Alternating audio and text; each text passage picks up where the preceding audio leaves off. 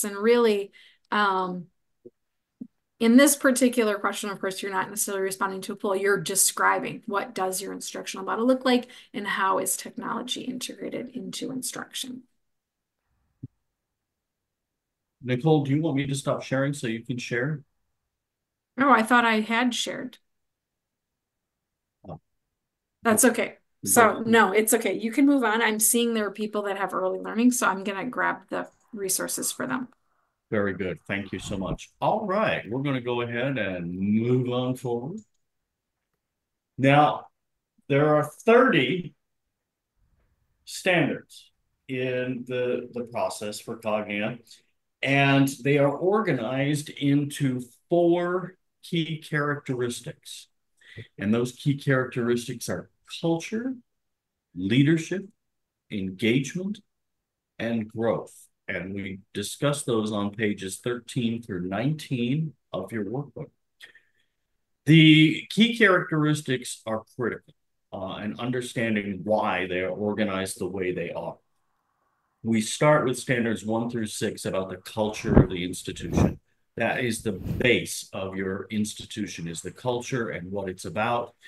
As you move up in standard 7 onward, you talk about leadership and how leadership guides and functions of the school. Then we have engagement of what's happening in the learning environment, and finally growth and how things are moving forward and how learners are achieving their goals, how teachers, how the school is achieving its goals. So each of those key characteristics has associated standards 1 through 30, and we're going to ask that you rate yourself on those standards. Culture is when we have things like stakeholders are involved and learners' academic and non-academic needs are at the focal point. People are included, they feel supported. There is a dimension of equity and inclusion in your institution. In leadership for learning, you have strong communication and how leaders model and engage the stakeholders and how do they influence and lead that institution forward. One of the pivotal standards in leadership for learning is standard 7, and that is the continuous improvement standard. Are you committed? Are your leaders committed to continuous improvement? Critical standard. Then you have engagement. What's happening in the learning environment? Are learners included in the learning process? Do they participate? Do they have a sense of agency over their learning? Are learners given choices? What does this learning environment look like? And then, of course, our final capstone key characteristic is growth. How do we know our learners are meeting the skills they need? What knowledge and skills are they obtaining? Are they ready to move forward to the next level? Are we preparing them for success in our learning environments? Those are our four key characteristics in a snapshot. So we're going to do an activity now where you're going to think about the key characteristics. You're going to select one of the key characteristics. You don't have to pick all four. In fact, don't pick all four. Select one, and you're going to provide an example of how your organization demonstrates an element of that key characteristic. And I believe, Nicole, that is in the Padlet again, isn't it? Yes, it is. So let me put that back in.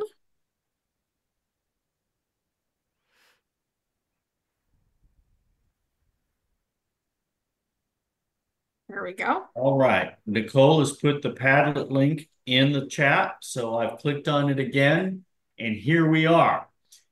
These four, culture of learning, leadership for learning, engagement of learning, and growth in learning, you'll just pick one. Pick one and tell us how your institution demonstrates sufficiency in that key characteristic, knowing that there are several, between 6 and 9 standards in each of them. Just maybe a brief description how your institution demonstrates their capacity in those. So as a demo, I'll just start off and say engagement. And my is we train our instructional staff to use engagement techniques and evaluate the level of engagement through observations. So that would be kind of a sample. And I'm going to go quiet for 2 minutes so you can enter this information.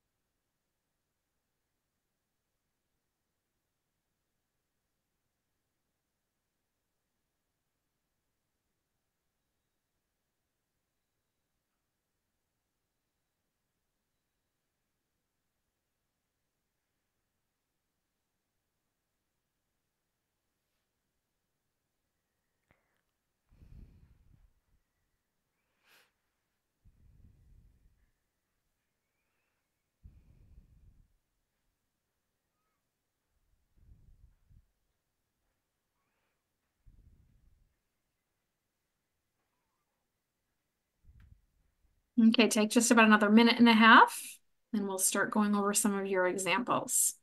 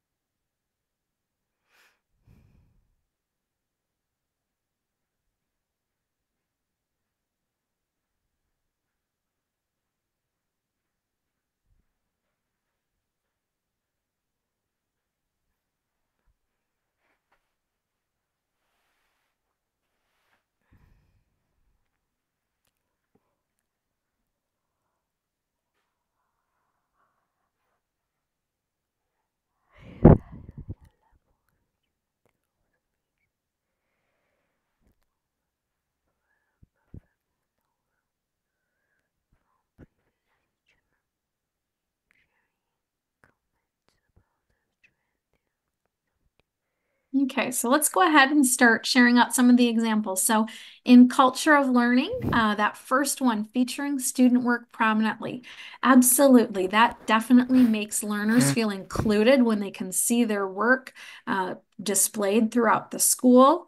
Having that opportunity to develop positive relationships, and that is one of our standards within the culture of learning key characteristics. So really think about what systems you have in place to ensure that learners are developing those positive relationships with each other and the staff in the school.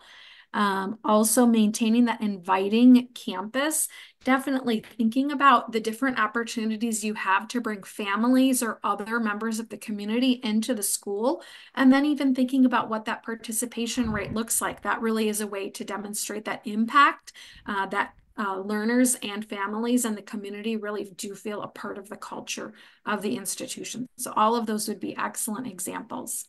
Oops, it just went away, Bill. Okay, I'm gonna pull it up on my computer then.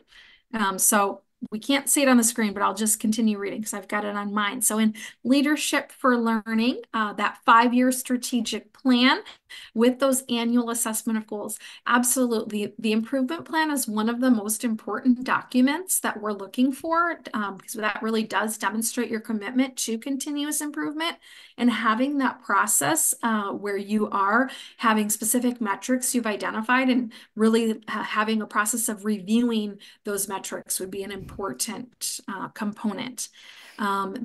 Another example, this 10-year capital improvement plan. So yeah, also that capital improvement plan really speaks to how you're allocating those resources and creating those long-term goals, and then how you're working to achieve those goals within that. So those would be excellent examples. An engagement of learning, that peer observation system, absolutely. How do you, so if you've got strong practices in some of your classrooms, how do you really share those out with other classrooms so that you can ensure that every learner has access to that engaging environment? Having more diverse resources, absolutely. That is another standard within that section, is looking at your curriculum and how it does represent the learners, and that learners do see themselves represented in your materials. Within growth and learning. So this focuses, I'm seeing a lot of examples of assessments that you're using and those analysis systems to really see that learners are making progress in achieving the goals and skills you've set. Providing that training so that teachers do have that skill set to be able to analyze data. Also, the system of teachers giving the information to the next teacher so that the teacher isn't starting from scratch. They really know this is where my learners are before they start with them. All of those are excellent examples for each of those key characteristics. So I'll turn it back over to Bill to continue on. Okay, and I was clicking buttons. Sorry about that, Nicole. It's okay. Someone, I need to take a class. Um, all right. When we're rating the standards in the candidacy portion, we want you to rate your capacity for each of those standards. And again, you have two choices. You're either sufficient or needs improvement. And sufficient means that you are at level 3 or level 4, and that you are currently meeting that standard. And levels 1 and 2 mean you have some work to do on that particular standard. Again, don't feel compelled to have a certain amount of each category. We just want an accurate picture of where your assessment is because we are your partners. We want to help. So you do have the opportunity to use your leadership team to help you rate those standards. It's best done in a collaborative environment. Some institutions have teachers give their ratings on certain standards and they collate those. Some have discussion groups. A not so strong process is assigning someone to do it. Say, okay, here, you, welcome to being the new assistant principal. You have to do this process and rate these standards, just get it done. That's not particularly genuine. We want you to be using that leadership team and that collaborative process. In fact, we're going to ask how you did this process in the diagnostic. We're going to do another activity. We're going to engage you again. And that based on the evidence provided, determine if an institution demonstrates the capacity to meet the standard. So we're going to give you a couple scenarios. We have one. How many scenarios do we have, Nicole? 4? 3 scenarios. 3 scenarios. 3. So you're going to look at those 3 scenarios and you're going to say, are they sufficient or do they need some improvement? And that is going to be done through a Google form. And Nicole has put the form in there. And when you click on that, it will look like this. So you'll go through, you'll read that evidence and that standard, and you'll either mark sufficient or needs improvement. And then we'll share the results because we do have some answers for this one. And Nicole, are they doing this independently or are we going to put them in groups? They're going to go to a breakout room. Very good. I will set up some breakout rooms for us. And Nicole, if you want to share how that process should work. Yes, very good. So Bill's going to set up the room. So what you'll do once you get into the room, if you could choose one person to share their screen, and then you're all going to discuss collaboratively what you think the rating should be. We'll give you about 5 minutes to have that discussion. And then once we see that most people have responded, we'll come back and share out the group's responses. We do want, even though you're all going to work together, we want everyone to respond. So whatever your group agrees with, everyone will answer the questions on their own Google form. Do make sure that you click the link before you go to the breakout room because chat disappears when you go to the breakout room. So make sure your link is ready. You've clicked on it and you have access to it. And now I'm going to open the rooms. We'll see you back in about 5 or so minutes.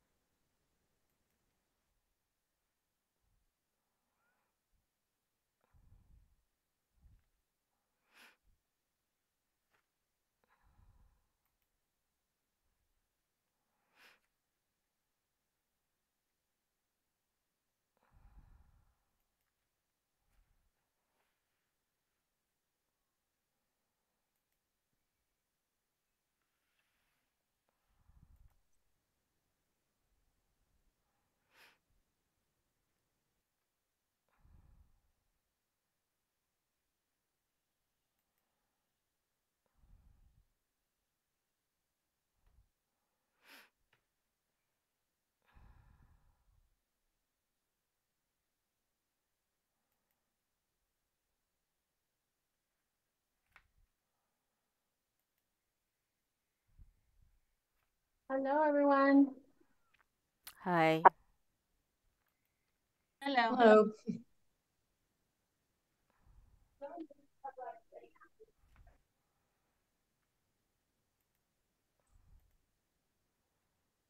I do have, so I can see this.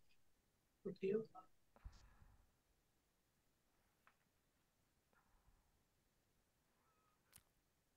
Will we do suppose Are we supposed to click on the Google form first? I'm not sure. That's what I was hoping somebody was more savvy at that than me because I was happy to successfully get to this breakout room. Okay. So they are when we click on the form, there are three scenario. So they say pick one scenario. So which one we want to do? One, two, or three? Looks one is easier. Cultural learning. Okay. Do you know how to share your screen? Because I don't know how to get to that. Okay. Let me see. Let me see if I can do it. Okay, right away. Okay, hold on. Uh, Share both screens on one. uh, I can do share. I can share screen right now. All right. You know what I So mean? yeah, I share screen. Are you able to see my screen? Yes or no? Yes, I can. Yes. Okay. So here we're going to choose number one. How about that? Culture of learning. Okay. And so the only professional learning staff participate in was a publisher training section on how to use the textbook at the beginning of the academic year. So that's a culture. And professional the standard is professional staff member receive the support they need to strengthen their professional practice. All right. So, uh, we're going to decide it on the level three. Professional staff member receive adequate resource and assistance based on data and information unique to the individual. Professional staff member receive personal mentoring and coaching from leaders and peers. All right. So, do you think this is enough evidence for this level 3? No. Yeah. Need improvement. Is that right? Yes. Mhm. Okay. Can you tell me why need improvement? Is that because it's only uh publisher training section and how to use textbook? There's no engagement and there's no assessment. That's how we feel. Is that right? Yes. Yes. There's Okay. just like a So, one done, and yeah, there was yeah, follow up and. yeah. Okay. So, do we need to do another one or we can click submit? I don't know. Do you want to go to a leadership for learning? And the level 3 is leader regularly engage professional staff member in developing communication, implementation, monitoring, and adjust the continuous improvement process. The continuous improvement process based on analyze data about learners' academic and non-academic needs and institutions organization effectiveness.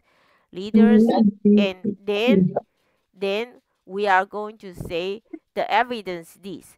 The school has goal for improvement that they derive through departmental discussion with some activity assigned to leadership but no written action plan document. So these probably not need an improvement. Is that Yeah. right? It needs, Yeah. because you need the evidence to Mhm. support it, so it needs improvement. Okay. Right.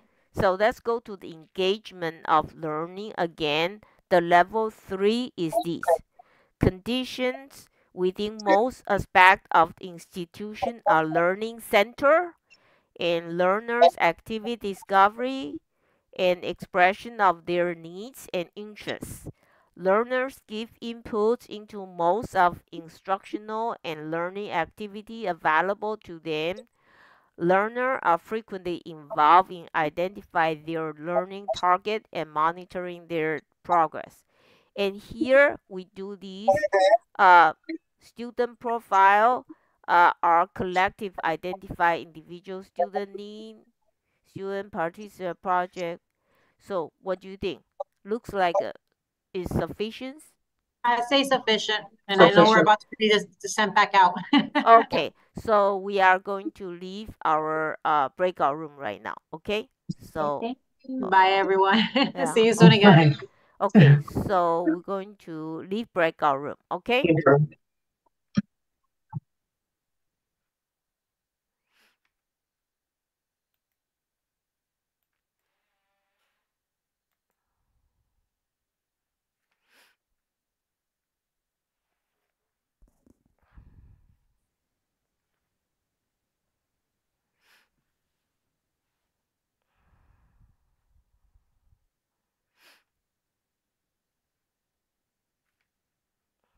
Okay, very good. So we could see everyone is having engaged conversations. And one thing, which we'll see if this is still true now. Yep. So your group, I think we haven't had this happen in several months, but every single group was in agreement and got all of the questions right. So we won't spend a lot of time discussing. But scenario one, the correct answer was needs improvement. In just a couple of comments, of course, here what we're looking for is that there's that differentiation of professional learning based upon each teacher's needs. And so that one publisher training session, of course, would not be an example of that. And then the second one, same thing, needs improvement. Here, we're really looking for that improvement plan that you've got that formal process where it's written down and you have a regular system of collecting information to see that your improvement plan is achieving your intended goals and you're making those specific adjustments. And so here, it's not written down and they don't really have those documented procedures in place. And then finally, that last one in standard 19, this one, the correct answer was sufficient. Here, we really are looking for opportunities where learners do have that chance to demonstrate what they've learned. They can choose learning based upon their interests, as well as learning is planned based upon their needs. And so here the example was that they got to choose, there were projects and each learner had that opportunity to choose the mode of presentation and they had multiple different ways to be assessed. And so that would be an example of sufficient. So thank you all for participating in that. We're going to move a little quicker in this next part just because we're running low on time, but I'm going to turn it back over to Bill so he can continue on the next step of the process. Hey, in the standards rating diagnostic, you're going to have an opportunity to create three short narratives.